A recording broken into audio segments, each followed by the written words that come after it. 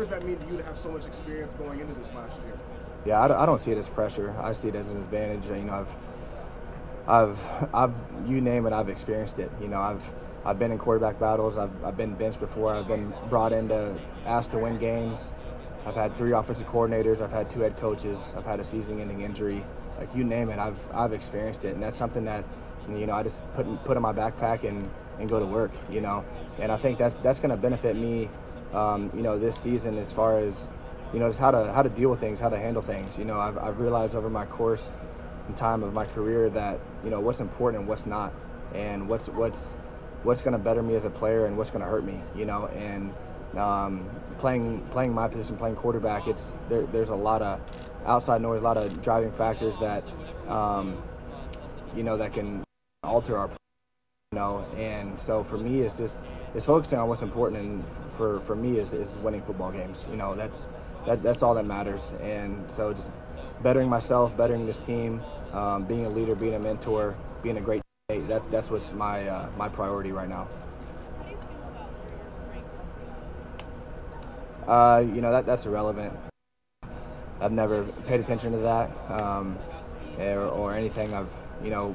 K-State not getting any credit in that aspect, but also, we didn't have a good season last year, and we know that. So, but none of that is anything in our myself or our locker room that we pay attention to or look at. We're just focused on the day and where we're at.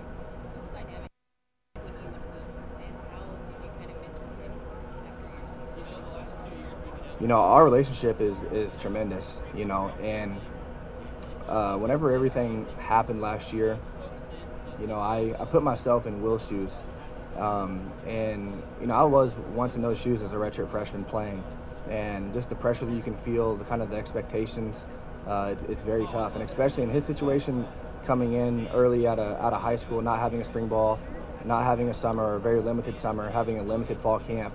And then he's getting thrown in there in Big 12 play, asked to go carry us and win games, So for me, it was just I had to put my pride aside, Obviously, I was hurt that I got hurt, and, very troubled with that. But I knew Will needed me as a mentor and as just a supporting cast, And so the biggest thing for me was just being there for him, trying to teach him as much as I could, obviously with the X's and O's, but especially with the things off the field.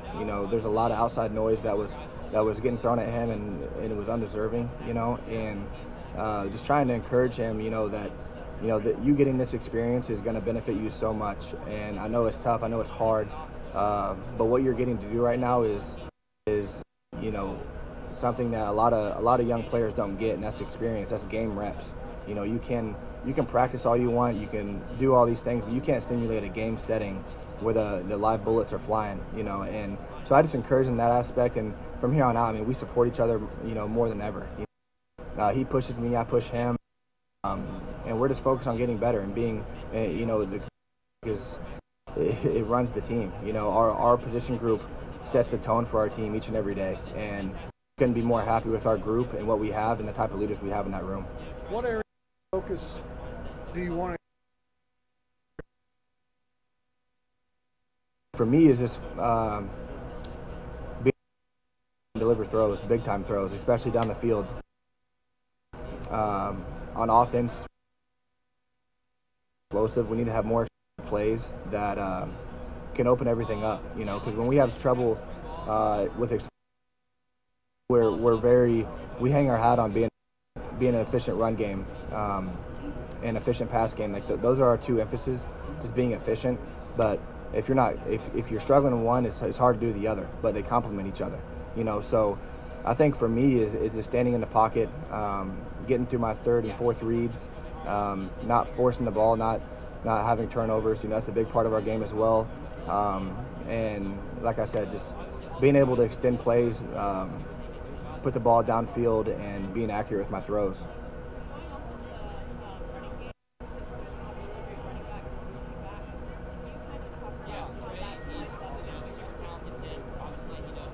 Yeah, well, in our offense, we're going to utilize 3 to 4 running backs, and so it's important that we have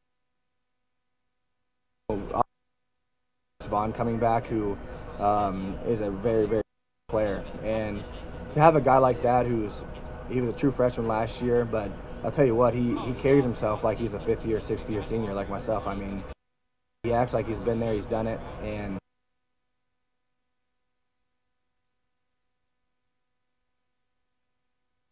he lifts everybody's expectations, you know, and so that's an important piece of the. I feel like we have a very talented running back group, and that makes my life easier.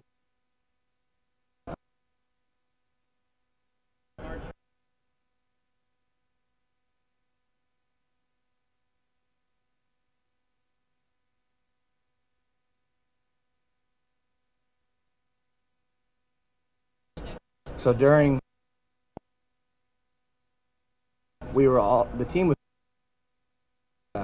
at a team facility, so at a park and through,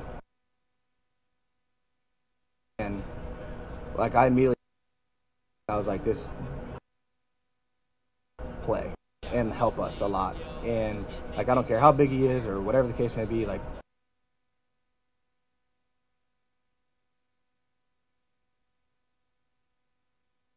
he's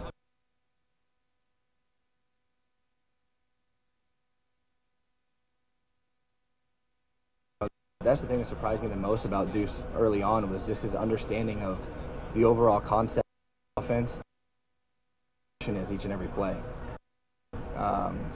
Super fun to work with. He's super motivating. He lifts me. He raises my play. Because I know he's going to bring it every single play as well. So whenever you're sharing a backfield with a guy like that, it's going to make you better. It makes the game fun.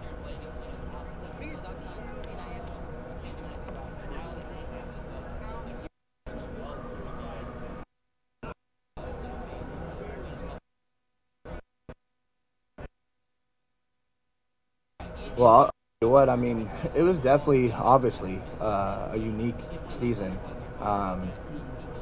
And I mean, a big part of K-State is playing in Bill Snyder Family Stadium. I mean, it's a huge home field advantage whenever we play at home. We got 55,000 people there screaming their lungs out wearing purple. That's a huge advantage for us. And that's what most excites me about this year is being able to get the fans back in the stadium, getting the full experience, and for me, hopefully a normal year, my last one, that's a huge, very grateful and thankful for. But even both sides, it's no fun going playing on the road with no fans in the stadium. Like that's what you play the game for, I mean, you play for that adversity and that being up against it, being the underdog, or whatever the case may be. Like that's what makes the game really fun. And so I'm just super excited for that to be back. And yeah.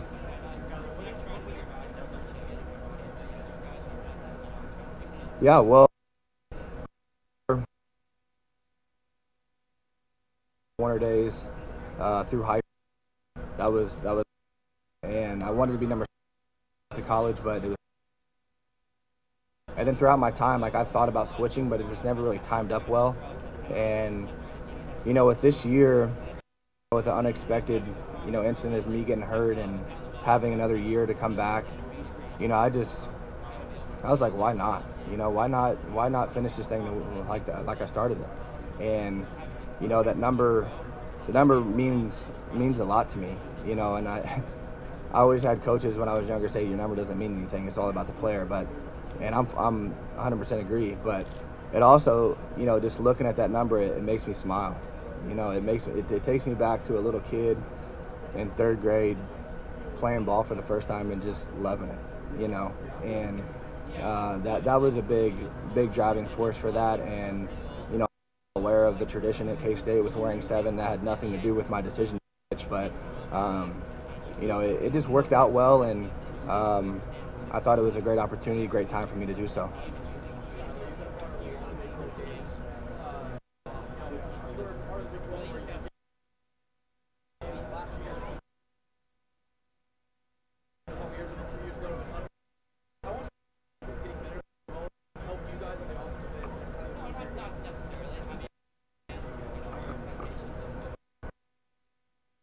I definitely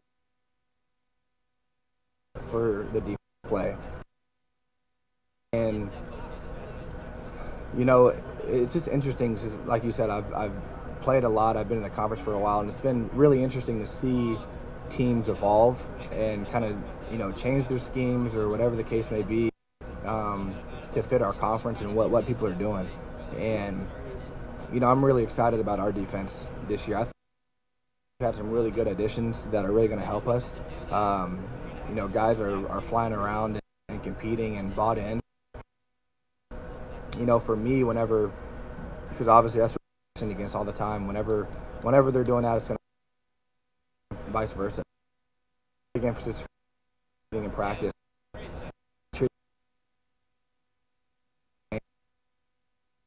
Makes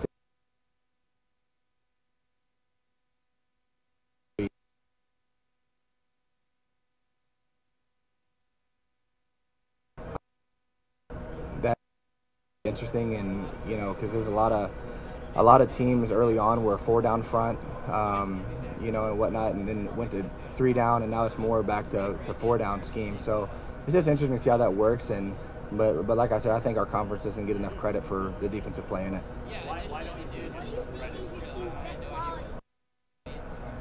I think our best quality is toughness. You know, being physically and mentally tough. You know, that's something that we take pride in at K-State. And you know, it doesn't matter, you know, what is being thrown at you, what are you presented with, adversity-wise, you know, highs or lows. You got to stay even-keeled and stay tough. You know, and whenever you get punched, you got to punch back. And I feel like that's a big part of K-State and what we take pride in. Why don't you think Big 12 gets enough credit for its defense? Because I think there's so many high-scoring offenses. I think that, you know, just the points that are put up, it kind of just runs together as far as it's an offensive league. I mean, just proving that, you know, I don't know exactly the record, but I'm pretty sure the Big 12 did pretty well in bowl games last year. Yes, and so I think that just goes to show that it's a very talented league on both sides, and it kind of puts a cloud over the defensive play. And so whenever we get those opportunities in bowl games and whatnot, that we take pride in that, you know. And I think, you know, everybody's aware of that. Everybody's aware that we don't get credit for our defensive player and whatnot. So whenever we get those opportunities, we try to take full advantage of them.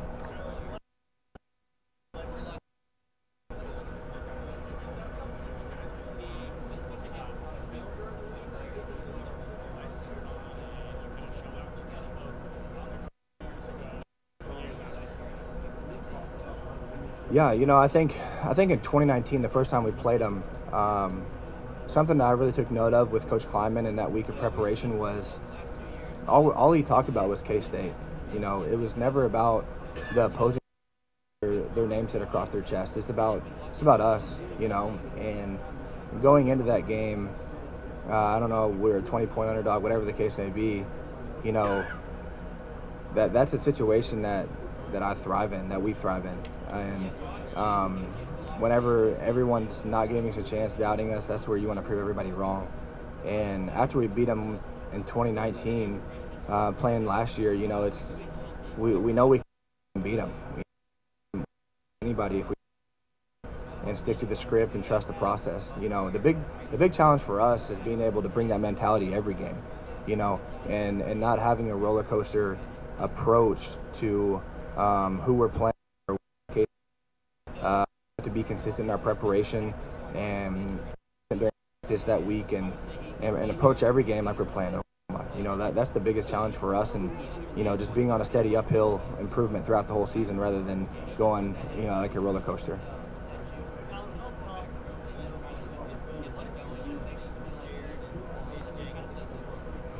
You know, I saw a lot of improvement. You know, obviously they got more reps because I was out on some stuff.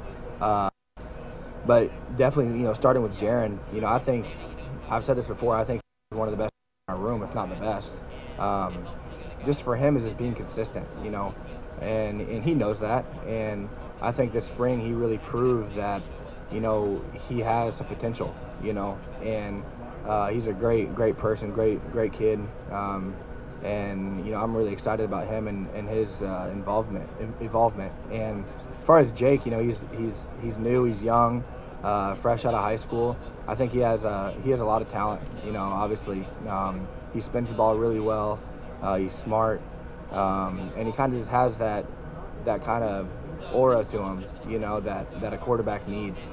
And so, like I said, I was speaking earlier about our quarterback room. I think from top to bottom, I mean, we have a really, really, really good quarterback room. Guys that are bought in, guys that are great leaders, do things right, work hard, from top to bottom. And that's what you want. That's what drives the program. If you got quarterbacks that are not bought in, that are doing silly things, whatever the case may be, it's gonna have an effect on everyone. So, and being led by Coach Klein, it's all around us a win-win for us. What can you tell us about the two transfers, Bebe and Julius Brooks? Yeah, well, I'll tell you what, they're both special players. And honestly, whenever Julius, we call him Juju, whenever Juju got here and was walking around, I was like, who is this guy? He looks like he could play receiver, and they were saying he's playing corner. But he's tall, he's long, and I mean, he's a guy that, I mean, it's a quarterback's nightmare to go against because he's so long and he's really athletic, very explosive. To where, I mean, even if he does get beat, he gets back in the picture because he can make up for it with his wingspan and his length, and it makes it hard for receivers to get off the ball and stuff because he can get your hands on you all the time. So, I mean, he's a tremendous addition to our team. He loves football. He's always up in the complex, watching film, getting better, which that's what we need, And so I'm excited about him. And then Daniel, who we call Bebe, he's a really special player. Whenever he committed here, I reached out to him. We got on the phone and kind of just shared our stories. And he's been around the block. He's played with Sam Darnold in the Rose Bowl. He's played Alabama in this stadium. He's been there and he's done it. And I think that's the best part about him is he brings so much experience and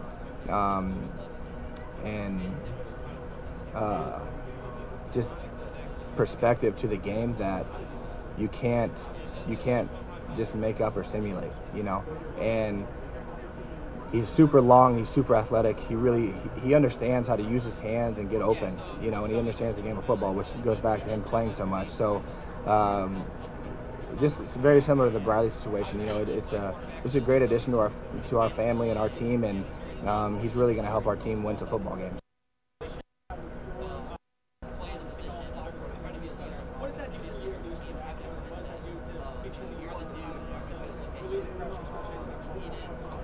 Yeah, well, it gives us a lot of confidence, and I full-heartedly believe we got one of the best O-line in the country, and I think all those guys are bought in, and they gel well together. I think that's the most important piece to an offensive line is being able to come together as one and gel well together.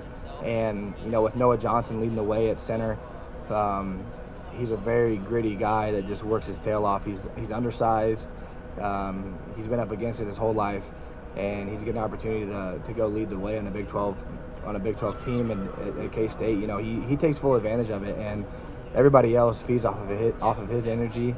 And I'm super excited to have them all back. It gives me a lot of confidence and allows me to take a deep breath. That I'm going to be protected.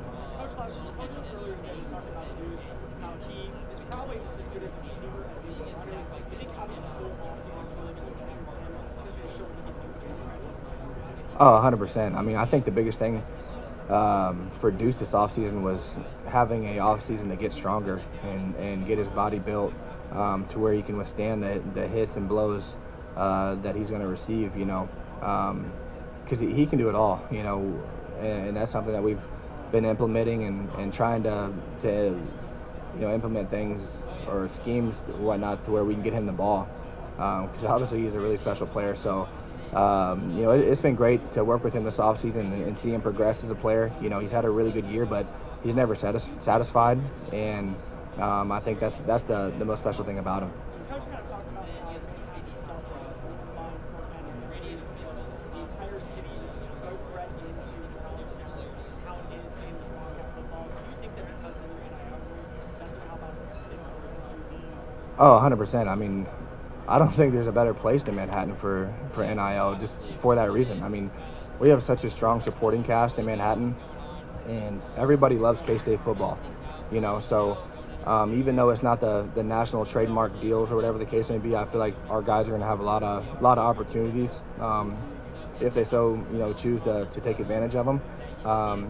And you know, that's unique. I think that's really cool to have that support, have that you know, backup from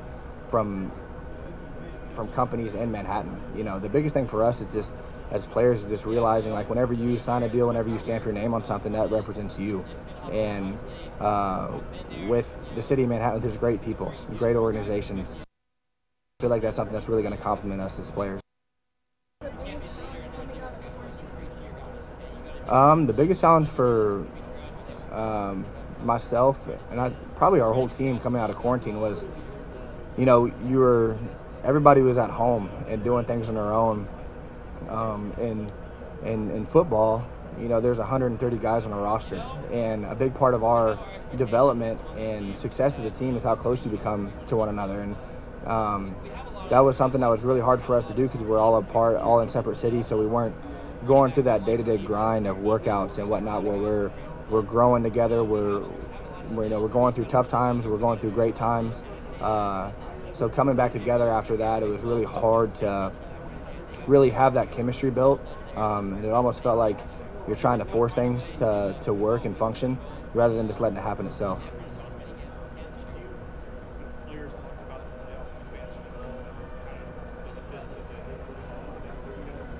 You know, we haven't really talked about it, but obviously we're aware of it.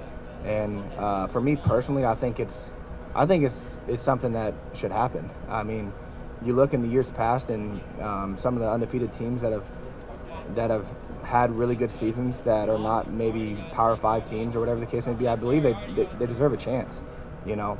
And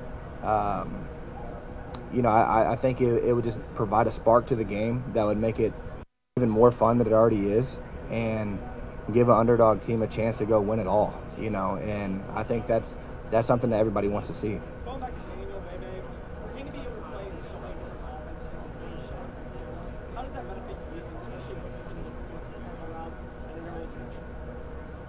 Yeah, well, you know, it provides a perspective of the game that, like I said, you can't simulate. You know, it's something that it can't be taught or anything like that. Like, it's truly so unique, and he's helped me so much just as far as understanding, you know, the ins and outs to, okay, I'm running this route, but versus this coverage, this is how I'm going to run it, you know, and this is where you can anticipate the ball to throw it. And for us, that's all. Any type of receiver, tight end, running back connection, it's all built through trust. And Daniel's a guy that I trust with my life, you know. I mean, he's an unbelievable guy. He's a really good leader, really good person, and having a guy like that to throw the ball to, it gives you confidence, and knowing that he's going to go fight for me just like I'll go fight for him. Is there anybody overall that you think is spring game that you think is going to bring? Who that is again? Talk about that. Yeah, so I think, I mean, Julius Brents, our new corner, is I think is due for a really good season. I mean, he's really impressive. He's really, really strong. He's an unbelievable player. And so, yeah, I would say him. And I would say on offense, you know, I think, you know, obviously everybody knows who Malik is. I think Malik's due for a really big year. You know, he's had a good offseason. He finished the year strong last year. He's playing with confidence, you know, and I think for him, you know, he understands he can be our go-to guy, and he can make a lot of big plays. So I'm really looking forward to him, and who's obviously known for his returning abilities, but I think he's grown a ton as a receiver, and he's a very experienced guy that is really just going to help us, you know, and he's very electric, very fast, and can turn a bubble screen into a touchdown. So having guys like that as a quarterback, it makes your life easy. Skylar, being the quarterback and having leadership duties on top of your on-field duties, did you feel like you were having to stay on top of guys last year when it came to the flow and stuff, and staying disciplined and kind of keeping them in check? Yeah, of course. I mean, That was the hardest part. I mean, because everybody had to realize that one person making the wrong move could affect our whole team, you know. And I mean, what a great example of really, I mean, just the overall concept of football. And you know, like just like in a game, you know, one guy makes a mistake, it affects everybody, you know. And that was my driving message to everyone, is just understanding like what's the bigger picture here and what are we trying to do, you know. And you know, I thought for the most part, I thought we did a great job of taking care of what we needed to take care of, and guys doing the right things. Obviously, we had some cases here and there, but also just understanding like some of that is out of our control and something that we can't, you know, allow to affect our team and whatnot. So it was definitely a challenge, but every team in the country faced it, and you know, I thought for the most part we handled it really well. Skylar, when he first got to K-State, you raved about Joe Irvin. He obviously last year off. What's the biggest difference between him when he got here versus him now? You know, I think he's just grown a ton personally. You know, I think Joe has a lot of talent. He's very, very gifted. But it was the little things, you know, off the field that were holding him back. As far as just showing up to tutors on time or going to class, you know, those things, like that was what was holding Joe back. And you know, I think that you know, he has not been on any list this whole spring. You know, and I think he opted out last year, so I think that gave him some time to really think about, you know, what he really wanted to do, you know, what he wanted to accomplish here, you know. And you know, for all of us, like, you know, that's a big thing, that you know, you got to take care of things off the field in order to be successful on there, and going to class and going to tutor sessions, being respectful, all those things is something that carries over in us winning football games. And you know, Joe is an unbelievable person. You know, I love him. He's in my leadership group, and I've really got to know Joe. He has a smile and a personality that can light up the room, and he's really came into that. Skylar, what's the next step for Kansas State football to take this year in terms of becoming a next-tier team? Yeah, I think for us, it's just, you know, obviously, like, we're here to win a Big 12 championship, you know, and that's our ultimate goal. But for us, it's just being consistent and approaching every game like it's our last, you know. And I feel like when you do that, that's gonna, the wins are gonna take care of themselves. And you know, for us, you know, that's been over the time that I've been here. You know, like we will have a bad season, and we'll have a very motivated off season, and come back and have a really good season, and we'll come off of a good season and have an average season. You know, so it's kind of a roller coaster. So the biggest thing for us is just being consistent every single day, and focusing on, you know, just winning today. You know, and I think that's our biggest motive for our team right now and moving forward, and that's gonna help us establish that. Skylar, you've already mentioned Julius a couple of times. The other guy that Coach Lyman mentioned on defense was really good in the spring was Timmy.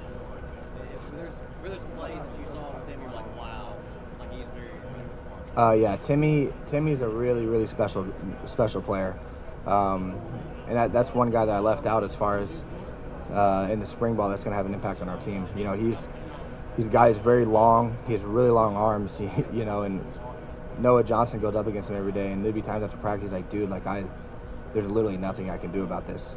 Like he gets his hands on me, and it's so hard to get him off. You know, and on top of that, he's a very, very special person. You know, he just got married 2 weeks ago, and so adding guys like that to our team that are experienced, that are good people, that love football, you know, that's having seniors on our team that carry themselves in such a way is going to impact our entire football team, and that's very important for us. There's a lot of unknowns at linebacker. So what do you think some of the answers that you guys will have at that position? Yeah, I think our linebacker group is very deep and very talented, and you know, I think having guys like Cody Fletcher come back, who's a super senior like myself, and for him to have a role to be a starter, you know, I think he's been very hungry and motivated for that this offseason. And then I think Daniel Green has been doing a really, really good job. He's stepped up as a leader and has shown he shows strides of improvement. And then you throw in Eric Munoz, who just transferred from Utah State. You know, and we got Ryan Harrington. I mean, we got guys that are all very talented in their own way, that play really well together, and they're all good players, good people, you know. And I think whenever you have a good group, a deep group, it's going to make everybody better. Does Daniel have a new nickname now that Deuce is like Deuce Vaughn? Does he call something different? See, no, we still call him Deuce, Okay. but it gets confusing, Okay. you know, because I'll call him Deuce, and then little Deuce will will answer.